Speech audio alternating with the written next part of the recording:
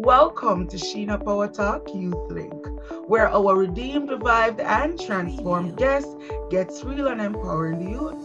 I'm your host, Sheena Hanson, and I'm so happy to be with you on season 4. And it's not just season 4, it's the international leg of the show. And I'm super excited to have with me Minister RICARDO Sims. Now I know that name rings a bell because he has such a powerful story. When I see him, I see a template of God's transformation in the earth. I see a powerful man of God. I see grace. I see someone that is going to take over territories just to populate heaven, and God is doing a mighty thing in him. He will not only share his story, but he has a word just for you. Want you to get your aunties, your uncles, your sisters, and your brothers. Let them know that Minister RICARDO Sims is in the building over there at Paris, but we are together because there's no distance when it comes to the work of the Lord. Glory to God. Go and get the family and let them know that we're over here. Stay tuned. We'll be right back. Do you want to be a supporter of Sheena Power Talk? Here are ways that you can become a partner to help this ministry grow. Call 876-429-6004 for more information, or email sheenapowertalk1@yahoo.com, paypal.me/Sheena Power Talk, Cash App $IRENJOH, National Commercial Bank, Sheena Power Talk Limited, St. Jago Shopping Center, savings account in Jamaican dollars 471-599-794, or in US dollars 475-116-305. Sheena Power Talk, making waves, changing lives.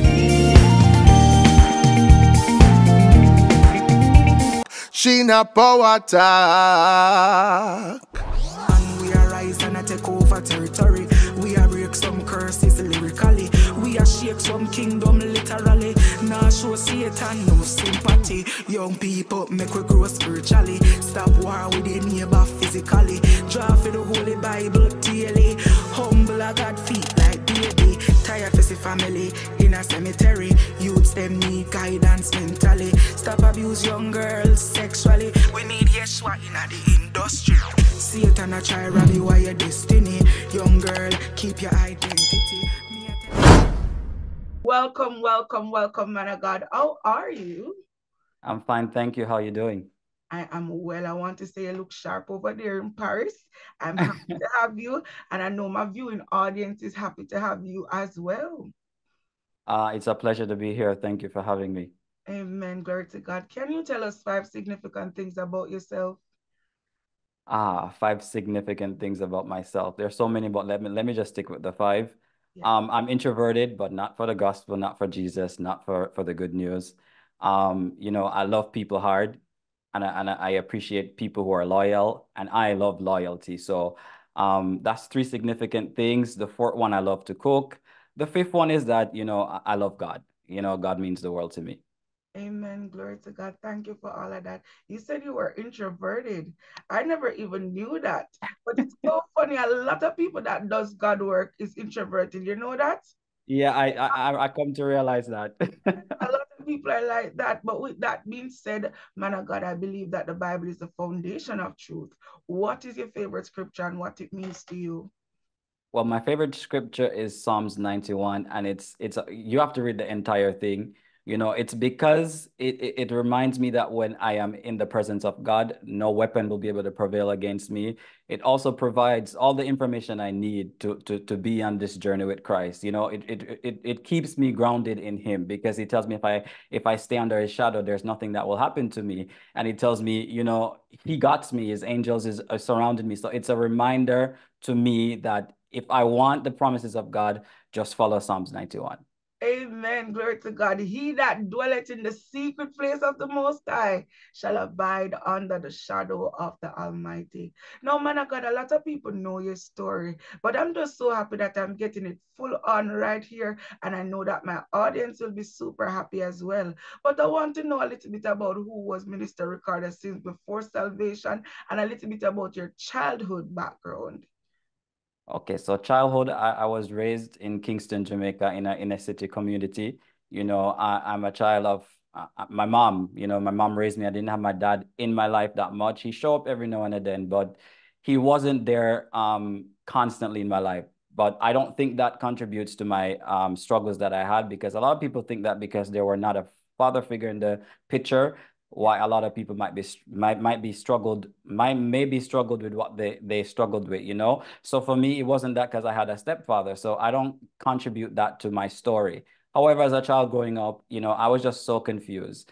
A lot of people might think, how can a 5-year-old, 6-year-old be confused about identity and gender? Well, I have no words to share or explain to you about that. It was just a feeling that I couldn't explain. I just knew that I was different. I just knew that I didn't want to do the things I saw my boy cousins doing or other boys were doing. I was just so much caught up with things that I saw my girl cousins doing. So I was more gravitating to things that girls were doing. The way I looked, the way I spoke then, people would tease me and people would speak over me and say I look like a girl and I speak like a girl. So that's my childhood growing up in Jamaica. Yes, I did have good times. I did have great, wonderful times with my family, but there was this internal struggle that there was nothing I could do about this internal struggle, because I knew, because of the area I was living in and the country that I was from in Jamaica back in the 90s. It was very homophobic. I can't say this is the same now, but you could hear it in the music, and I just didn't want to bring disgrace to my family, one. And two, I just knew that if I should tell anyone about this,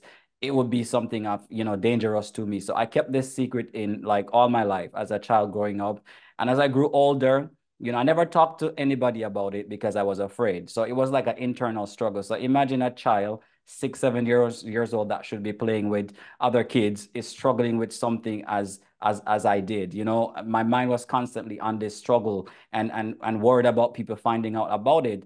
But as I grew older, it went from just a confusion thing in my mind, and then it started to be an attraction. As I grew older, I realized that I was attracted to the same sex, and I didn't have any words for that. I didn't know what it meant. I didn't know what to do with it. So I continued to keep that in on the inside. So as I grew older, there was girls that I saw and I kind of liked them, but I didn't know if I liked them to be with them or I liked them to want to be with. I didn't know. So I didn't know the feelings that I was having. A teenager, you're growing up, there's a lot of things happening, hormones kicking, and you just don't know what to do. But as I grew older, men would start find me attracted and start abusing me. And then I didn't find what they were doing to me wrong in that moment. I felt like, oh, they know my secret. So I didn't tell anyone. So how does men who love women as according to our culture and how God designed it, why are they touching me? Why are they interested in me? I'm like, I guess they know my story. I guess they know my secret. So I think what I'm feeling on the outside, they're able to see it. Some people can see it and some people can't. So that made me just, believe that what I was feeling on the inside was actually what it is in real life. And as I grew older and I met other people like myself in high school, I met two other gay persons who were flamboyant in high school. Remember, this was a secret, but somehow they knew that, I was a bit different. And when they introduced me to the community in Jamaica, that's when I realized that, oh, I'm not alone. There's more people like me. So God created me like this because there's more people. It's not just me. Because before I had met other people in the community, I believe I was just the only one struggling with this situation. And as I grew older and I met people and I went out into the world, things starts to change. I start to be introduced to parties and, stuff like that and other people. And in that moment, I felt welcome. I felt like I found my place. I felt like I found somewhere where, I belong. Even though it was difficult, it was still a secret because I didn't want to disgrace my family. But I felt like this is where I belong. And someday, when I get older, I'm going to walk from this, hiding situation and just live my life out fully. So that was my growing up stage and where my confusion started from. But I just want to point out that my confusion didn't start because my father wasn't present in my life. The confusion was just an internal feeling that was there, and then other people would start to, speak over me by saying that I look like this or I talk like this or, stuff like that. And then you know, when people start to molest you, that's an open door, you know. So this is how the enemy operates. It starts at a very tender age, and then it just continues to grow until you finally, you know, decide to accept it and agree with it and say, you know what, this is me. So that's what happened. I took on this identity. I took on the feeling that I thought was mine. Even, you know, now as a Christian in Christ, I realized not because I felt that way, it didn't make it true, you know, but I didn't know any better. So I accepted this as my identity. And as I grew older, you know, I migrated abroad. And when I migrated abroad, you know, this was when all hell broke loose in my life, because I realized that in my country, you had to hide. You know, you had to hide and have parties. You have to hide and do certain things. But when I moved to abroad, I realized that, oh, they're open and nobody cares. I'm like, well, this is for me. So that made me start realize that this is where I'm going to live, and this is where I'm going to start doing my own life. And that's where the beginning of my transition started, you know, so. Thank you for sharing that. Wow. I want to ask you this. Were you raised with proper Christian values and principles? Actually, I was raised with Christian values and principle, but now looking back, I was introduced to religion and not relationship, not Jesus. So yes, I did go to Sunday schools, you know, Monday to Friday, you know, Saturday we go to, you know, school, Friday, Monday to Friday school, Saturday, you know, mom clean or do something, but Sunday church, every Sunday church, and then after church, Sunday school. So I knew of, you know, religion, but not God, because what I was introduced to was hellstone and brimfire, not the love of God, you know. And a lot of people think that it's just hellstone and brimstone. That's just one side of God, but there's the other side of God, which is the love, which was what I encountered that led me to walk from that lifestyle. So I grew up with going to church. My mom was even a Christian at some point, and I'm so grateful that she didn't reject me. She loved me through it all, even though I didn't present my old identity in her face like direct. She knew of my lifestyle, you know, but I always try to protect my life. So I was living this double life, you know. So Christian values, yes, I knew of it, but I didn't know Jesus, because nobody presented Jesus to me. All people did was condemn me, put fear in me, and told me that I need to repent or I'm going to hell. But if I'm going to go to hell, why didn't you tell me how I can avoid going to hell? So this is the church I grew up in. Repent, you're going to hell. And I felt like my sin that I was struggling with was greater than every other sin that was listed in the Bible. So I felt like God hated me more than everybody else. So that's something that I wish the church will get to a place to understand. It's not that I need you to water down the gospel. It's not that I need you to, you know, dilute the word of God. But what I needed to understand, that the good news is not just a bad news. It's a completion of the word. You have to share the bad and then the good. So you can't just condemn people to hell, because God didn't condemn any of us to hell. But if you're going to condemn us to hell and there's power in your tongue, that's basically what you want for us. And it doesn't work like that. So yes, to answer your question, I did grow up with Christian values, but not with Jesus. Amen. I thank you. I really thank you that you brought that up, because that's all a lot of people know about God is just hell and brimstone. But you said something, and it really, really, really is alarming to me. Relationship over religion. Can you explain what that means to you? Just have Okay. a relationship with God. Okay, so religion will tell you that come to church and pretend that you're fine. But Christ will tell you that come as you are, broken, I will restore you. If you're weary, come and I'll give you rest. But the church tell you, come, pretend, just God will work it out. Nothing, you don't have to do nothing. God will work it out. You come and you sit in your pain, and you don't have anyone to confide in. But Jesus says, you come to me and speak everything, lay all your burdens onto me, make your requests known to me. So in a relationship with Christ is that you're able to be yourself with him. You're able to go to him for, you know, the things that he has for you. Religion makes you believe that the problem doesn't exist, so pretend until God works it out. But faith without works is dead. So what are you doing for God to work that out for you? You're just sitting on church benches and doing nothing else. That's a life from the pits of hell. And when you do that, what what you're going to find is that you're going to get frustrated. And when you get frustrated, you're going to give up on your faith. When you give up on your faith, you're going to walk away because you're going to say, I've been paying my tithes, I've been going to church, and nothing has been happening for me. Nothing has been changing. I can't pay my kids' school fee. I can't provide for my family. I can't do anything. I'm struggling. But pastor is telling me to pay everything and God is going to work it out. That's not how relationship works. Relationship, it's a relationship. You don't talk to God Monday to Saturday, but you talk to him on Sunday and you expect your life to change. No, he says you have to put him above everything in your life. You have to seek him not some days, but every single day. So I want people to break from religion because I was introduced to that and that's all I knew. And that's why I strayed away. But if I had known relationship, I would have not been down the path I had been down. So I want people to know relationship over religion. Thank you so much for sharing that, Ricardo. Now you are living this transgender lifestyle. Can you tell us about the transition? The transition from just now you're overseas and now you're full on into that type of lifestyle. Did you ever thought that you would have changed today? And did you ever feel empty? Oh, yeah, that's a wonderful question. Empty was something that I have always been all my life, no matter what I did until I encountered Christ. So, and I think God designed it for every single human in this world to have this void within them. So there's this void in every human being, rich, poor, gay, straight, whatever you are, animals, everything, and you have to come back to Christ for Christ to fill that void. No matter how many money you have, no matter what you do, it will give you a high like drug. And then you go back to say, what else? Something is missing. So yes, I have been missing Christ until there was this void on my life. So how I decided to fully, live my life and accept who I am and embrace it. I was living this double life because I love my mom to death. She was the only reason why I didn't just do it from in Jamaica. But in Jamaica, people knew me from the double life because I was living the life I transitioned to live in foreign in Jamaica too, but it was like behind closed door because my family, I live apart from them.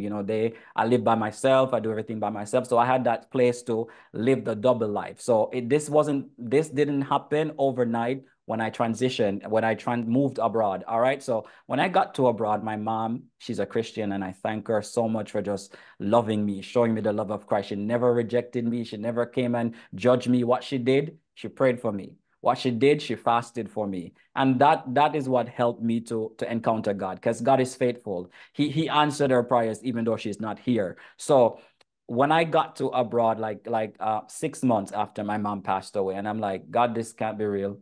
What do you mean my mom passed away? This don't be me. So this made me go out of spiral.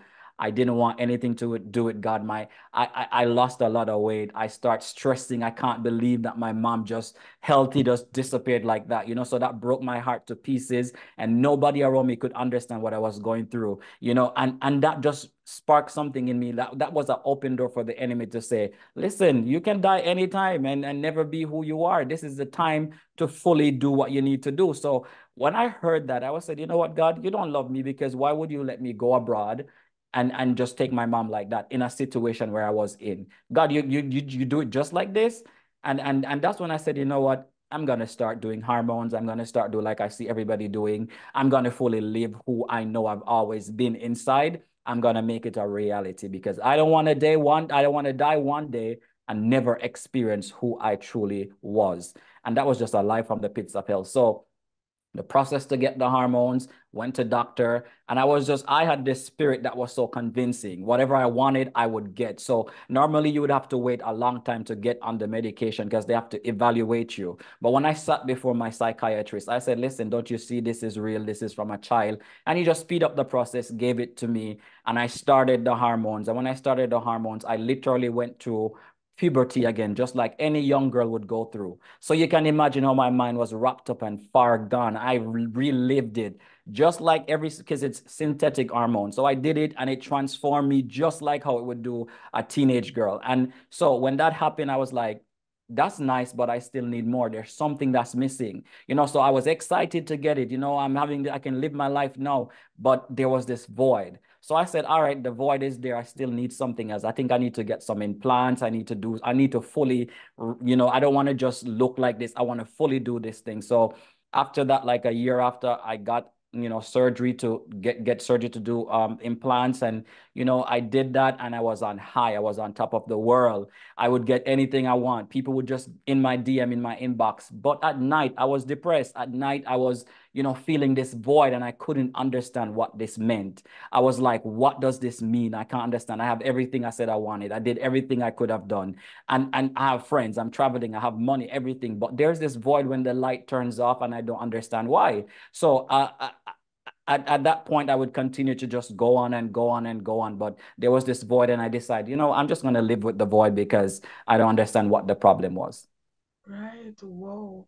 And what was that moment when you said, you know what, I'm going to try Jesus? What pushed you to Jesus? What pushed you? How did the encounter happen?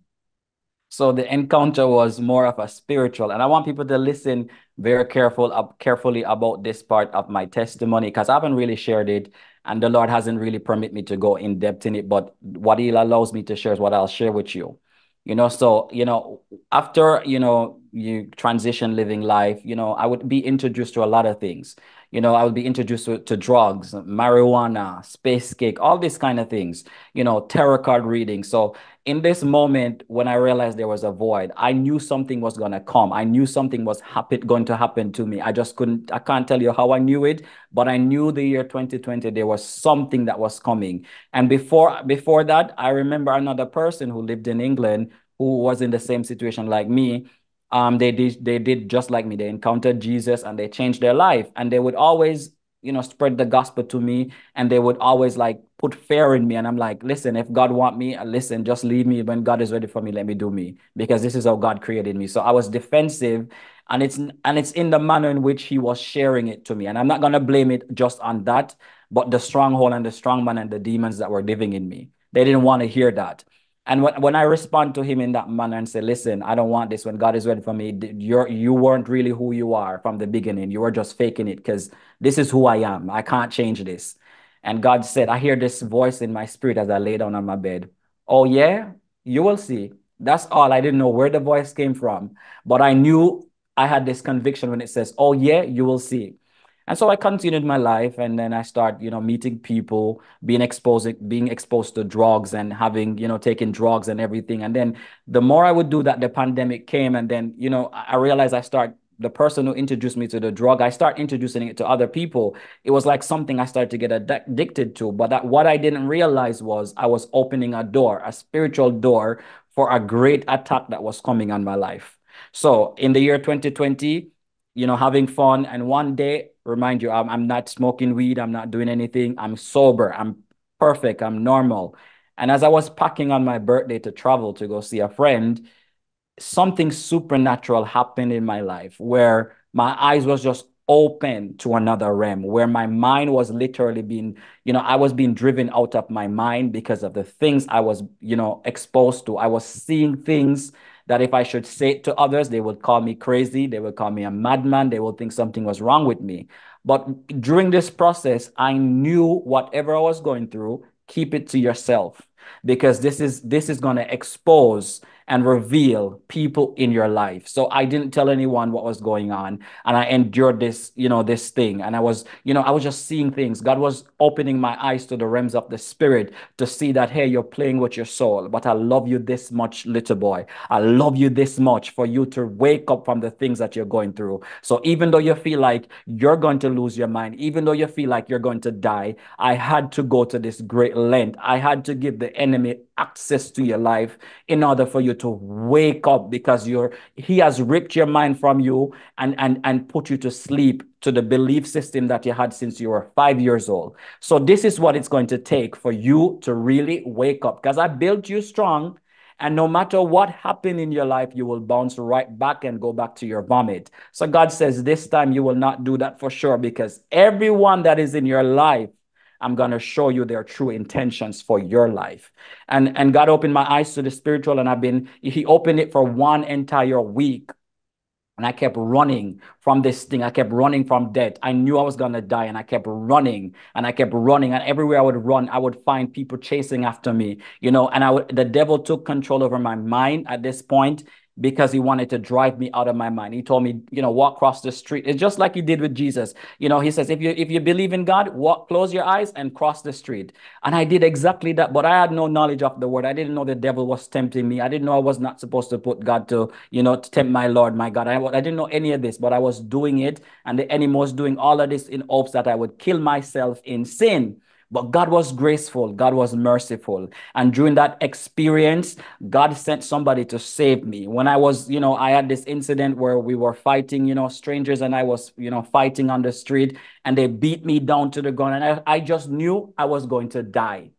And when I would lay on the ground, on the floor, flat down on the floor, and I knew they were punching me to my last breath, I felt this man, this presence, physical. I closed my eyes, but I felt this person that wrapped their arms around me, a warm embrace, and they hugged me. And when they hugged me, I knew everything was going to be okay from that moment. And when that happened, God separated me for like 2 weeks. Everybody's searching for me. Nobody knew where I was. God separated me. God put me in a psychiatric hospital because he wanted to separate me from people who's going to come and say, no, no, something is wrong with you. What you're going through is not real. God says, all right, I know you, and I know the people who are going to come to try to tell you what your experience is not real. So he set me apart for 2 weeks. And when he set me apart for 2 weeks, he revealed to me, this is me. This is what I'm telling you. After you die, there's another life. And I need you to understand that because I love you this much, son. I want you to wake up. Amen. So my spiritual experience was what I encountered God through. But that wasn't the reason why I gave my life to God. As that experience, weared off, I went right back to my vomit. As I said, I went right back. Remember, God just showed me that he created me a man and not a woman. And I agree and said, yes, God, that's true. And I said to myself, God, if you save me, I will give my life to you. But here I am, went back straight to doing the things I was doing, starting to bargain with God. And God is like, this boy don't get it. He doesn't get it. So what God did after that was flourished me with his love. The love of God leads to repentance. The fear of God is necessary, but the fear that I experienced for 5 days wasn't the reason why I turned away from my sin. It was a seed that was planted in me for me to wake up, to understand the reality of life. The physical realm is where we live, but the spiritual one is more realer than the physical one that we're in. We're just not able to see it. And there's a reason why you're not able to see it. Your brain doesn't have the capacity to see it, because if you see it, you will drive yourself out of your mind. And that's why you see so many mad people walking on the street, speaking to themselves. They're not speaking to themselves. They're trapped in that state of mind. They're trapped in the realms of the spirit, and their demons that is with them are tormenting them. I lived it, experienced it, but the grace of God rescued me. So when you see me doing what I'm doing, it's because I know where I went, and I know where I am, and I know where I'm going. And I want everybody else to experience that, know where you're going. This life is temporary. This is not home. This is where God has, put us to experience life and to do his will and his purpose. And the day you get to that understanding is the day your life will change. Amen. Amen. I'm not done talking about your transition to God, but I know that you are now an author of this amazing book. And what it says is wrong identity. But there's a chapter in this book where you wrote about restlessness. Is that also relating to everything that you've been through at the psychiatric hospital and everything? No, nothing with the psychiatric hospital is really in that chapter, but the experience what I just explained is really there, and some other things. But the restlessness was the season where I did everything I wanted to do, but still I was restless. The surgery, the hormone, relationship, alcohol, partying, traveling, all of that. I did all of it, but at the end, I was still restless. And that's because God needed me to, come back to him, and the day I decided to come back to him, that restlessness is no longer in my life. I'm going to talk a little bit about how and who and what inspired you to write this book, but you also wrote a chapter about the awakening. Did the awakening have anything to do with the encounter? Yeah, the awakenings is basically when I start realizing that there's more to life. than me. There's something bigger than me, and there's something that, that is gonna come.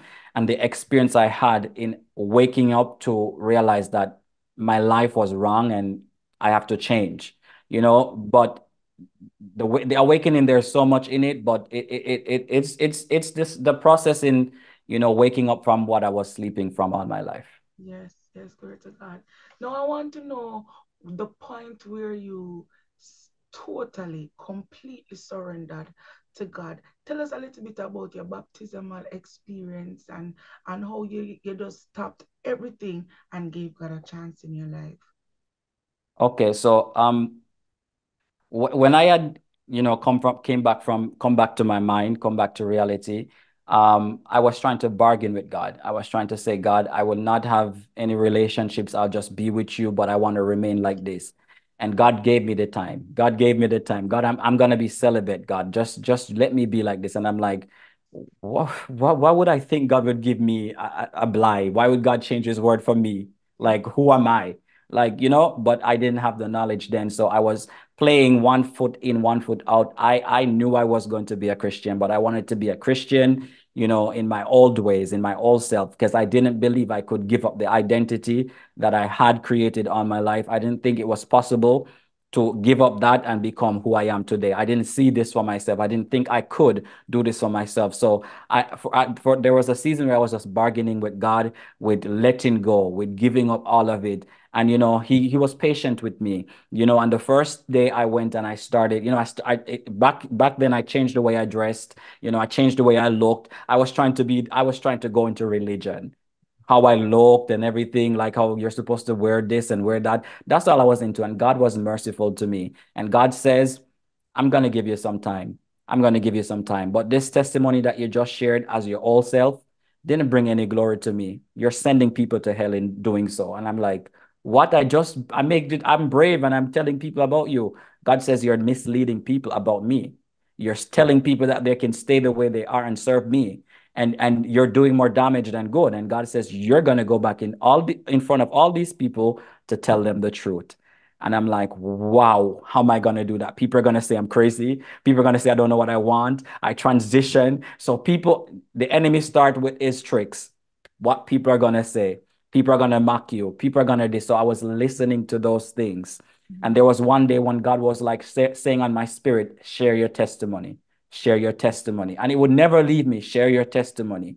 And one day I got so tired of the voice and I turned on my phone, went on Instagram, and I show up as me, my old, like me now. I'm no more wigs, nothing. And I'm showing up now in a Tom, still have the boobs and everything. And I shared my true story.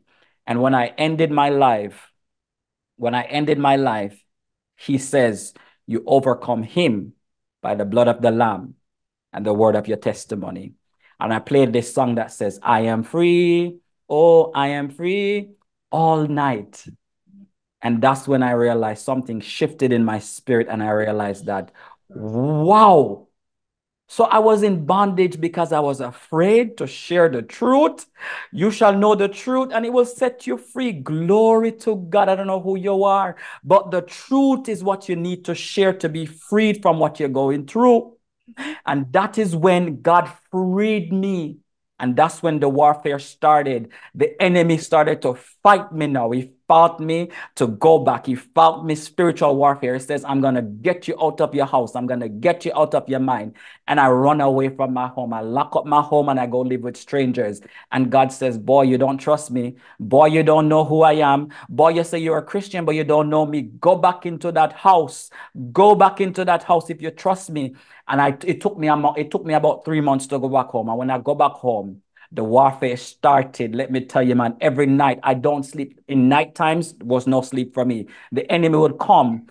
You would hear him coming. He would step coming to try to hold me and choke me. So I couldn't sleep. There was a period where the Bible was my pillow. I put the Bible on my face because I think that would have, ward off the demons and the devils and the warfare that was coming. And then I said, God, how is it that I come to you and I'm going through this? Because I think that when I come to God, everything would have just disappeared. My life would have been smooth. And God says, no, you're warring. You're learning how to fight. You're going to learn to know who I call you to be. You're going to learn to know your authority in me. You're going to learn to fight the devil. And I stayed in the house every night the warfare. And every day it get lesser and lesser and lesser. And then I realized, oh, he's just trying to intimidate me. He don't have no real power over me. Oh, he's a fool. He can't do what he says he wants to do to me. And I started to learn to use the word of God. And that's when I took it serious, because I realized that, okay, if there's two entity fighting and the one that I choose to be on his side have more power than him, I'm gonna choose this one because I want to, to win this battle. So I chose to stay with Christ, and I chose to fight the enemy with the word of God. So there was a season of isolation, which I'm still somewhat in, where God revealed the things that was in me. I had to repent of the things I got caught up in. I had to, forgive people. I have to let people go. I had to do self-deliverance. I had to, there were several nights where I would be home and I would just be screaming. I'll just be screaming. And I'm like, I don't know what this come like. This is like some scary movie thing. I don't know what is happening, but I followed it. I followed the prompt of the Holy Spirit. And then it says, fasting is going to be your best friend. So I fasted 21 days, 7 days, 21 days, no fruits, nothing but just vegetable. Some days water, some days, 6 hours, it was just a 6 months fasting. And the more I spend in the presence of God, the more I isolated myself from the people that could have, direct me from off the path that God has placed me on. It was the more something was happening in me. My mind was being renewed. My body was being transformed. My desires was being changed. They were being changed. And so you need to be in the word of God. You renew your mind by the word of God, not what people say, not what you do, but by the word of God. And I remember, even when I decided to let go the female part of me, I went back because I didn't know my identity. So I went back to the identity I was as the gay man before. And so I put in the long braids and everything. And then the Holy Spirit, convicted me, and I cut it short. I said, maybe it's too long. That's why I'm feeling like that. And I cut it short. And then God says, no, you're going to take it out. And then I took it out. I just sit down and I take it out. So I spent one whole weekend braiding my hair myself. And then the next hour, God said, chop all of this out. And I cut it out, and I cut it out. And God says, you're going to renew your mind, put on the new armor. It's a new thing. It's a new man. You're a new man. And I'm like, what does these things mean? I don't understand. But I kept, seeking after him. And the more I seeked after him was when I realized that, I'm giving my life to God fully because he loves me this much. Because he would start showing me every time in the world when I was supposed to be dead, whether that was car accident, held at gunpoint, all of that. He says, did you know that was me? And I said, how could that be you when I was a sinner, when I was flying in your face, when I was living in a whole different identity? How was this you, God? This don't make any sense. And Jesus says, yes, I loved you all your life, but I didn't love your sin, but I still loved you. So when I realized that my mom loves me, but not in this capacity, because he says, I'm the one who died for you, paid the price for you. I'm like, God, you really love me. So for months I would cry, but that was deliverance. The crying was deliverance, because I'm being exposed to true love, real love. So if God loves me in the manner which is how he presents it to me, I'm going to stick by him because he loves me. So that's why I'm sold out, because I know how much he loves me. He cares for me. He protects me. Yeah. Yes. Glory to God. I'm just here in awe because I love your story. And I just feel, God, that you're speaking, and I know you're carrying the wealth of the anointing. But I want you to tell us a little bit about your baptismal experience. You went through the warfare, you went through the fasting, you went through the word, and you've gone through that process. Tell us about your baptismal experience. Also, I had two baptisms. So the first one was because in my spiritual encounter, as I mentioned, I knew something was going to happen. So I was chasing to go to get baptized. It was COVID time. No church was open. So during my spiritual experience, I was just trying to get to a seat to baptize myself because I knew I was on my way to hell. I just knew. I can't explain it, but I knew. So I'm like, I need to get saved before I make it to this place. But that was just God waking me up. So my first baptism was in a Catholic church. I didn't know it was a Catholic church, but I got baptized in a Catholic church as my old self, and when I got baptized, they didn't know my story, but the woman said, the priest or the pastor, whatever she was, she asked, do you have something to tell me? And I just knew that was God saying to say this to her, tell her my truth. And I said, no, I'm good. I just need to be baptized. I got baptized. and nothing significant happened. I felt like nothing really happened, and life continues. But I remember when God gave me the appointment to remove, the implants and everything. I had my true baptism in the realms of the spirit when I lay on the bed. As I lay on the bed, I was laying on the bed and I feel this bright light, this colorful light, this light just wrapped over me. And I felt, I can't explain the feeling. But when I took out the implants was when God was able to give me what he says I need to have, the Holy Spirit. So the Holy Spirit was not dwelling in me when I was still having the implants, even though I knew I was a Christian, because God don't work with corruption. So these had to go. Before God gave me what he says he would give me, they had to come out. And when they come out, I was laying in my hospital bed after surgery, and I had the dream and it happened. But when I woke up, it was vivid. It was real. It was like it happened right now in the moment. And from that day, like, yeah, my life was changed. So I was baptized in my dream in the realms of the spirit. But then my public baptism for my faith was a second one, because I knew the first one I didn't mean anything, and I wanted the real one as Ricardo. So I got my second baptism, and it was just wonderful and amazing. And I look at how graceful, merciful, and graceful and patient Jesus and God is, because he knew I did this first baptism that didn't mean anything. He didn't condemn me. He just allowed me to get it right. He just gave me the chance to understand that, hey, this wasn't of me. This is not what you're supposed to do. So I had two baptisms. One was not really of God. That's probably three, because I did one, one before, one in the hospital in the spirit, in my dream. And then the third one was in the physical one as Ricardo. So that's how my baptism, yeah. Wow, amazing. I just want to congratulate you and I just want to celebrate what God has done in you. Man of God, it's just so awesome. And before I even ask you the other question that I want to ask you, many people that used to that are what you used to be is saying to themselves, I was born this way. What would you say to them? Well, if you feel like you were born this way, I had to be born again. As Christians, we all have to be born again. So be born again, because this was your first birth. The second birth is in Christ. So you have to understand that the way you came out of your mother's womb is how God created you, because God is your creator. God is the one that knows your entire story. Even though you might feel like you were born that way, it doesn't make it true. A feeling doesn't make it the reality, because I can feel like I'm rich today. I can feel like I'm poor tomorrow. I can feel anything. I'm not poor, I'm rich in Jesus' name, but an example. Get what I'm saying? So your feeling is not valid.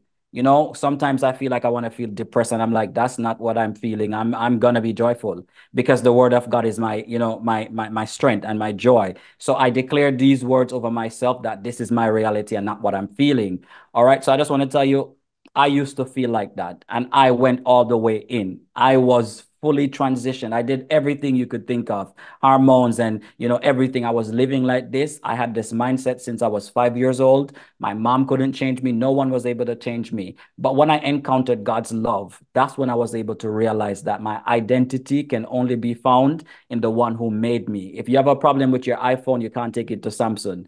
Only iPhone can fix it. So your problem, the void that you're feeling, your confusion, only if you go to Jesus who created you, to God, he will be able to reveal and fix every problem that you have in your life.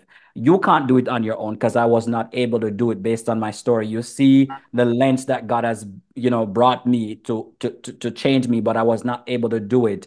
So it was me surrendering to God and trusting God. So it has to be a decision that you want to make. Do you want to continue to live your life in depression, anxiety, doubt, fear, all of this, or you want to, get rid of all this feeling and know who you are truly? Because all of us, we have a purpose on this earth.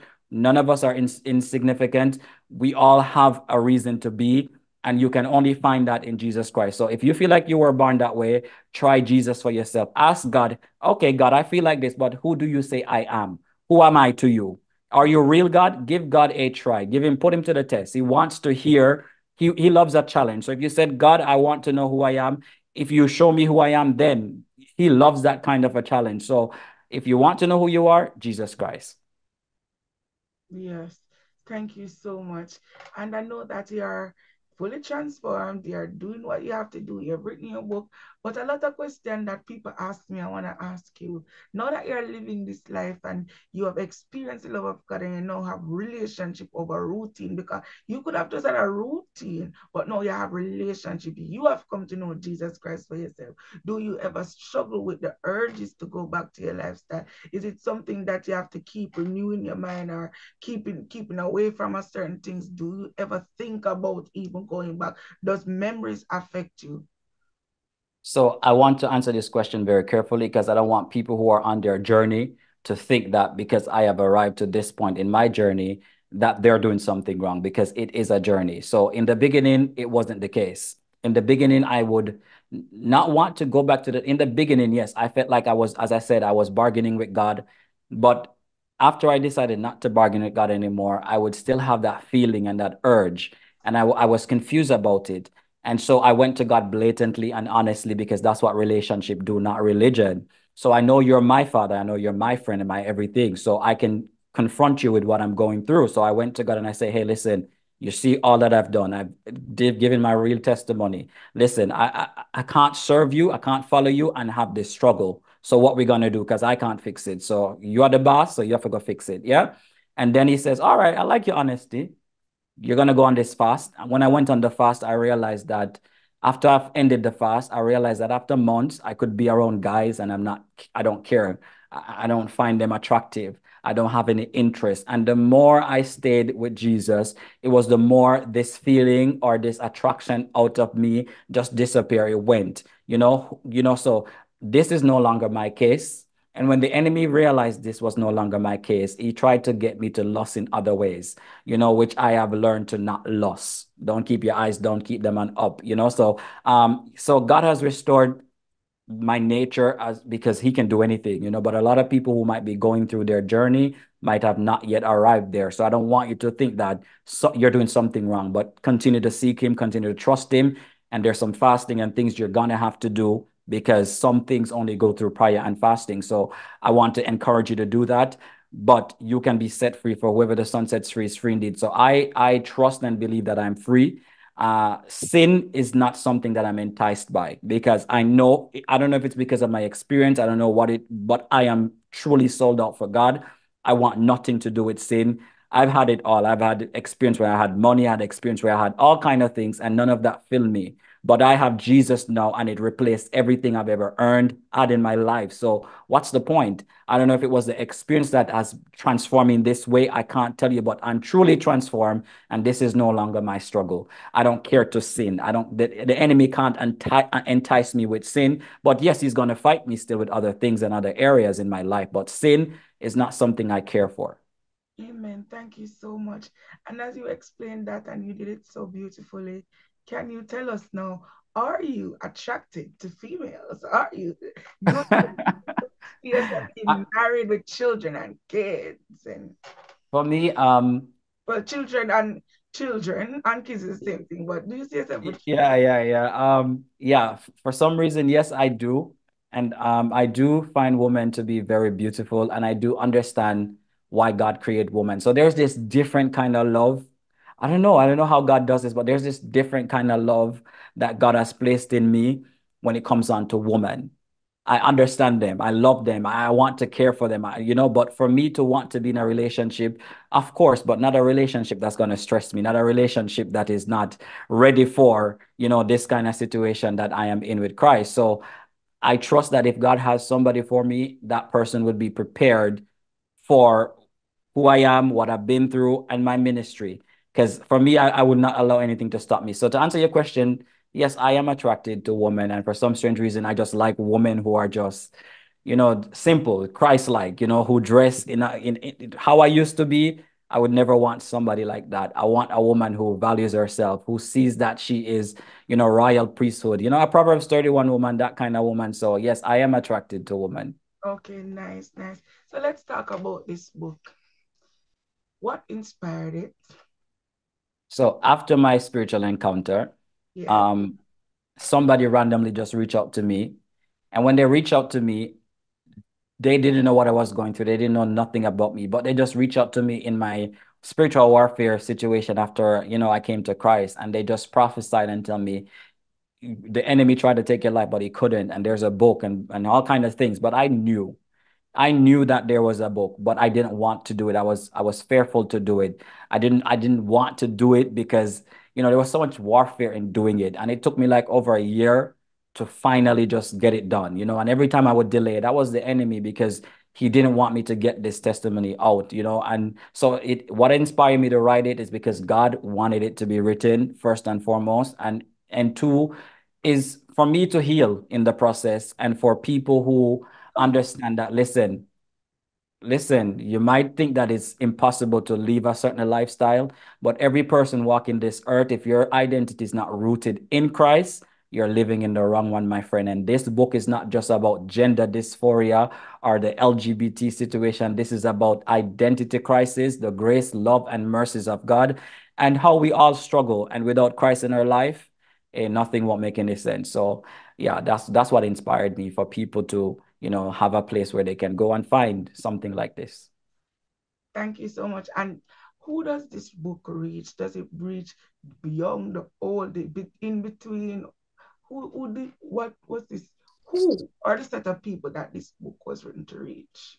So Christians who don't know how to minister in compassion, or Christian who don't know how to, handle, because you don't understand a person's lifestyle, that shouldn't determine whether or not you want to share the good news, not just the bad, but the good news.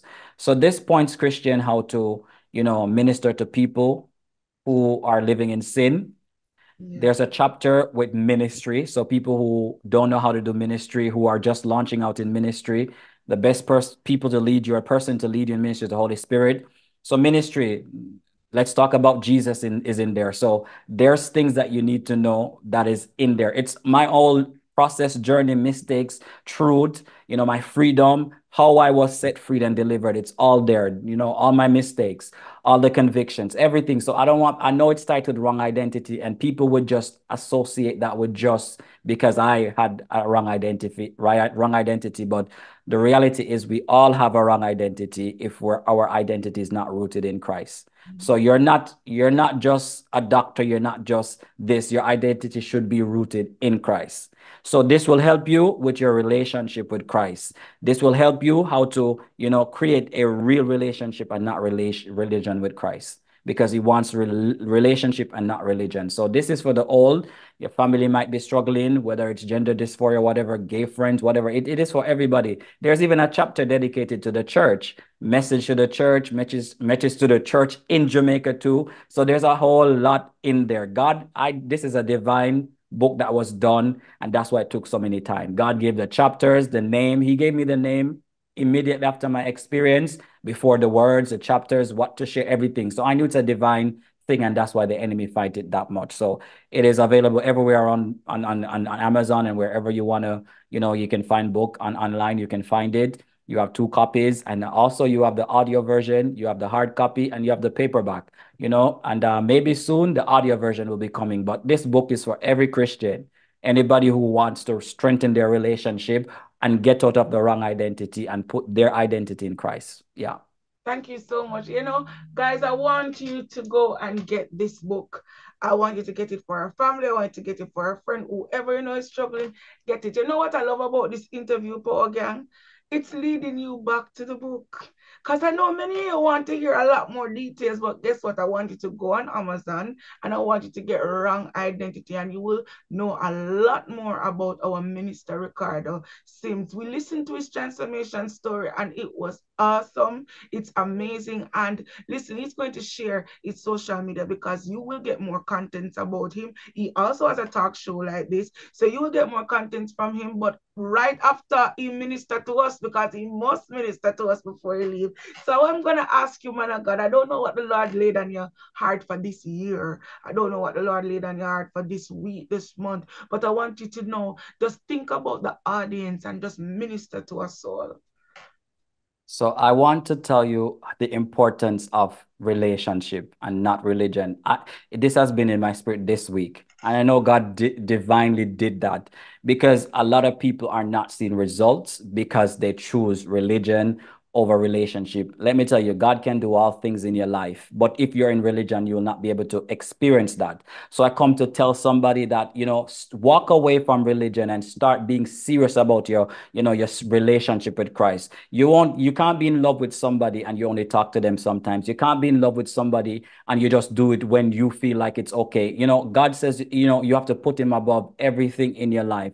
It's hard to do that because we're physical beings. We don't see Jesus in front of us. But when you read the word, you'll understand that he is with us. He is true. He is real. And let me tell you, I have lived and seen the promises of God fulfilled in my life. And I'm here to invite you, if you want to live a victorious life, you already have the victory, but a victorious life in Christ, come out of religion and start seeking God. God tells you that when you seek ye first the kingdom and all its righteousness, then all will be added unto you. It tells you that greater is he that is within you than those that are against you. So your problem, your struggles, whatever you're going through in your life, he is greater than that. But if you don't know him, how are you going to know that he's greater than that? You're going to trust the lies and the doubts and the fear that you're receiving. But when you know what God has spoken about you, when you know what God has promised you, you're able to say to those things and those situations that I serve a God that is able to do exceedingly abundantly above all that I ask or think, according to his power that worketh within me. So he tells me that he's greater than my problems. He's greater than the sickness. So I want you to get into relationship, because when you do that, my friends,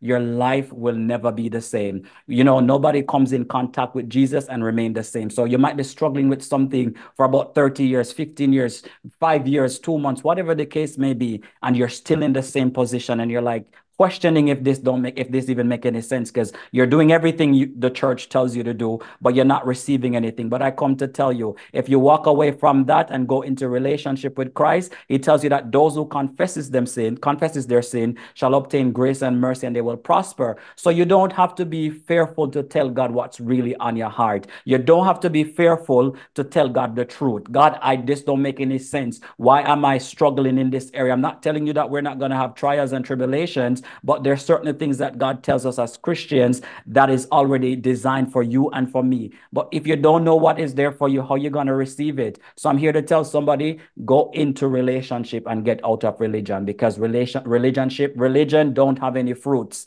Nothing. You're trying to strive to be. You don't understand that you can't do this on your own.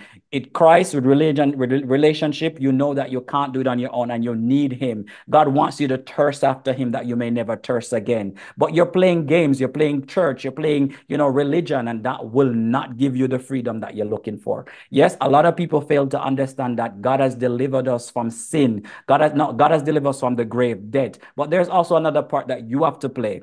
Amen. That's why he tells you to work out your salvation with fear and trembling. But you can't just accept salvation, do nothing else. No prayer life, no fasting, no seeking, nothing, not putting him above, not telling him your problem, not repenting of certain things that you have done. Because listen, the blood was shed for us, but the consequences still remains. The sins that you are doing in the world, there are consequences that is still attached to that. And you have to break these things. You got to break these things. And I want to, encourage somebody to go in the book of Isaiah tonight and read chapter 58, because a lot of us fast, but we're not fasting effectively and we're not seeing any results. And then we want to give up. Fasting don't make any sense because I'm doing everything. Yet you fast, but you still do your own thing. Yet you fast, you're still on the phone gossiping. Yet you fast and you're still quarreling with people. You're still fighting with people. Where is the time for God in this fast that you're doing? Where is the time? You have to be intentional about why you're fasting. So the next time you fast, get a book, get something, and write down what you're fasting about. Bring it to God. Your intention has to be pure. Yes, we want God to give us something. Yes, we want answers and direction. But the main thing that you should want is to be in communion with God. And that's where you can have effective fasting in your life. So I come to tell somebody, out of religion and straight into relationship with Jesus. And he will, provide all your needs. Everything that you don't know the answers for, he will give them to you. When you seek him, when you chase after him, when you remove your friends, husband, wife, and children out of the equation and put him above everybody, that's when you'll be able to see the God that we serve in your life move for you. Amen. With that being said, man of God, just go straight into prayer. Pray for us. Heavenly Father, we thank you for this is the day that you have made. We are glad and we will rejoice in it. Mighty God, we thank you for everything that you have done in our life. We come to give you thanksgiving. We come to give you praise. Your name is above all name, but yet still you honor your words and your promises to us above your name. So tonight, I want you to tell somebody, mighty God, I want you to use the Holy Spirit to tell somebody that they're fearfully and wonderfully made. I want you to tell somebody that they're not rejected. That spirit of rejection, I come to tell them that they're not rejected. I declare and I decree the favor of God upon their lives right now in the name of Jesus. Mighty God, you said there's life and death in our tongues and we will eat the fruit of it thereof. So therefore, God, we're going to eat the favor that you have placed upon our lives. We're going to come out of agreement, Father, with the spirit of rejection, and we're going to accept and come in agreement with your spirit of favor. Mighty God, we ask for your wisdom, knowledge, and revelation. Father, as we go out this week, we ask that you lead us, lead our paths, and direct our paths. Cover us, our families, Almighty God. Let every closed door that was shut in the realms of the Spirit be open in the name of Jesus, according to your will and not my will, in the name of Jesus. Lord, lead the people to the place where they need to be this season. Touch their hearts, that healing that needs to be done in their hearts. Lord, lead them to where they need to be to receive that healing, and that's in your presence. Lord, we thank you for everything that you have done for us. We give you praise, we give you honor, and we declare that we will live and not die, that we are the head and not the tail. We thank you, God, this evening for everything that you have done for us, will be doing for us. We give you thanks for it and we give you praise for it in Jesus' name. And if you believe that God can heal you, you ask of him. I want you to understand that depression in your mind, that thing that you're struggling in your mind, that doubt, that fear, that unbelief. 2 Timothy chapter 1 verse 17 tells you that he has not given you a spirit of fear, but of power and of love and of sound mind. Therefore, I come to declare over your mind that you will not doubt God. You will not give up on your faith. You will not give up on God, because God comes to tell you it starts in the mind. The enemy attacks the mind, but he tells you that you have power over the enemy. Greater is God that is within you than those that are seeking to come against you. So those thoughts, those negative doubts, I declare that you will use the word of God. You have authority according to Luke 10 verse 19. For I have given you the authority to trample upon serpents and pestilence and over all the powers of the enemy. And by that means, you should speak to your situation and tell it that I have the authority, not by my might, not by my power, but by the Spirit of the living God. You poverty, you have to go in the name of Jesus. You spirit of delay and hindrance and blockage, I command you, for greater is he that is within us than those which are you that is against us. We declare this word and we thank God for this in the name of Jesus. If you believe it when you pray according to his word, he says it will be yours. According to Matthew 7 verse 7, he says, ask and it will be given, seek and it shall be found, knock on the door shall be open unto you. I come to tell you that you will seek ye first the kingdom and all its righteousness, that all will be added unto you in the name of Jesus. Matthew 7 verse 7, it says ask. So I'm coming to tell you tonight, ask in the name of Jesus. Amen. Amen. And if you're under the sound of our voice and you're not saved, Jesus is knocking on the door of your heart. Please say yes. You know that Jesus Christ is Lord, and every knee shall bow and every tongue shall confess that Jesus Christ is Lord. Get saved today. Find a Bible believing church. Get baptized. Be born again of the water, the Spirit, and the blood. And Jesus will do amazing things for you. I love this book because it reminds us that our true identity is in the Lord. Man of God, tell us again where to find the book. Tell us all your social media. And listen, it will be floating on screen, guys. I just want, and the links will be in the description below. Just click on it. Let us have 400 people first week buy a book. 400 people first week buy a book off Amazon. I was about to say 100, but 400 come on. So 400 people buy the book on Amazon, and let us continue to support him. And he's going to tell you all his social media. So go over there and you'll get more inspirational contents. Go again. Thank you so much, guys, for having me, and I hope that this will lead you to Christ, and because it's the whole goal of this whole platform and my story.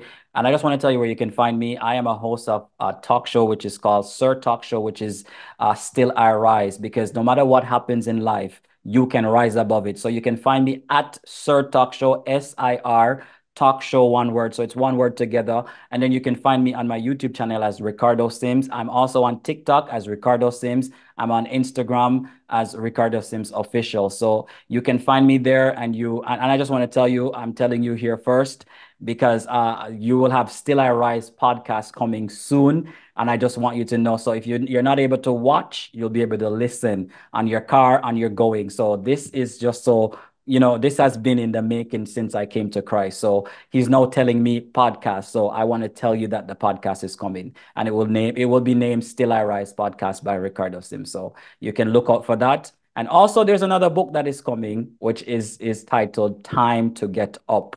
Let me tell you, Time to Get Up. This is, say no more, but just follow me over there, or you can email me at my email at sirtalkshow@gmail.com. God bless.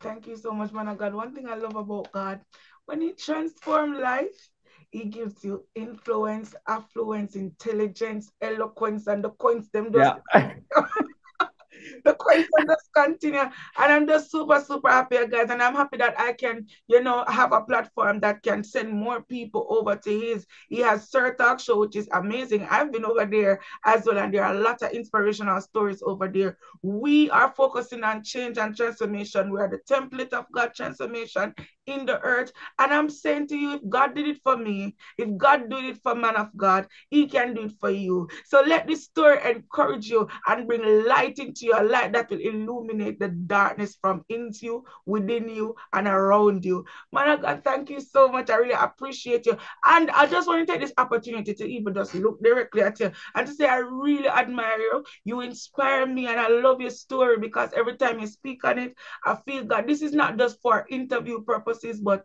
I really celebrate your boldness, the boldness of the Holy Ghost. And I just know that what you're seeing is nothing compared to what God is about to do. Is it 1 Corinthians 2 verse 9? I know my words, so I know I'm not wrong. Eyes haven't seen and ears haven't heard. He haven't entered into the hearts of men. What the good Lord is about to do for you. I'm saying it and I'm feeling the Holy Spirit. Man of God, I'm proud of you, and God is about to blow your mind. Get ready for it. Get ready for it. Get ready for it. You are going global. God bless you, and thank you so much. Any last word for our viewing audience? Thank you so much, guys. And I just want y'all to just, go into relationship, because it has done tremendous work in Sheena's life, my life, and a whole lot other people's life. So I want you to do that. Yeah. And thank you for supporting her. And you too. I don't know if you know this platform, this new version, this new department of this whole thing. I declare that it will go out into the nations. I declare that people will find it from all walks of life, not for my sake, not for her sake, but for the glory of God. I declare, because her heart is pure and she chases after God. And I love that. I love when people put God as a priority in their life. So when you do that for God and God sees your heart, and he could have trusted you with Sheena Power Talk. So let me tell you, whatsoever it is that God has in store for you too, you're not yet prepared, because Jamaica can't hold you. This is not where God is going to keep you. There's places that you're going to go where you're going to say, God, me. And I want to tell you, continue to trust, continue to put in the work, because God loves to show things, but there's not everything God tell me to permit. But I want to tell you that God is not done with you. God is just getting started. So, be prepared for the more. Be prepared, because when he's ready, you have to be in ready mode, So I wanted to tell you that. Thank you so much. And with all of that being said, we say amen, amen, amen. It's a wrap. Power Gang, I love you so much. Remember, click on the link, go over to RICARDO social media on TikTok, inspirational content, YouTube, inspirational content. Everywhere you go, everything he does represents Christ and will always leave you motivated, encouraged, and wanting to change. Because sometimes the word no pretty, but the word is to change you. Yeah. God bless you, and thank you so much, man of God. Sheena Power Talk. Hey Power Gang, remember to get your book on Amazon today. No other day but today. You can get it in Kindle form and you can get it in paperback form. And if you are in Jamaica and you want a copy of this amazing book, The Crown and the Cross, listen to me. Call me at 1-876-429-6004. Listen, Power Gang, you must have one of these books. Come on now, Crown and the Cross. Hey beauties and cuties, thank you so much for being a part of Sheena Power Talk Youth Link. I trust that your soul is edified, Satan is terrified, and God is glorified. If you want to be a part of this amazing move, this divine move, you can always call me or contact me on any social media handles. Don't keep that story to yourself. Let it out. Let yourself be free and free somebody else. Share your story today on Sheena Power Gang. Listen to me, Power Team, Power Gang. We are causing an eruption in the earth. We are called for revival, and God has set the nigger and broke out in our life. In Jesus' name, let it be well. God bless you. And please remember, if you do want to sow, if you do want to help this ministry monetary, you can always contact me. You can always get me through Cash App or other different means like Western Union, MoneyGram, anything and any way you want to sow and make an offering to what God is doing. I would really appreciate it. There are things that we need as we develop, and we trust that you will be generous to us as the Lord will lead you. Thank you so much for making it Sheena Power Gang. You don't know how big things are going on Sheena Power Gang, and Power Gang gonna lead. God bless you. God keep you.